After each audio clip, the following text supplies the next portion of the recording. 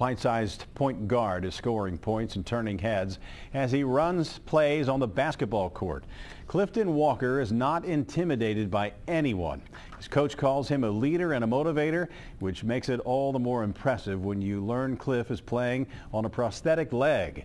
2 years ago, he was in the front yard helping his family with yard work. His mother was on a riding lawnmower when she accidentally ran over her son. 13 hours of surgery couldn't save his leg, but 3 months after the accident, Cliffy was back in action. You just see the confidence in him that it really don't matter that he doesn't even have a leg. He just comes out and just gives it all, his all.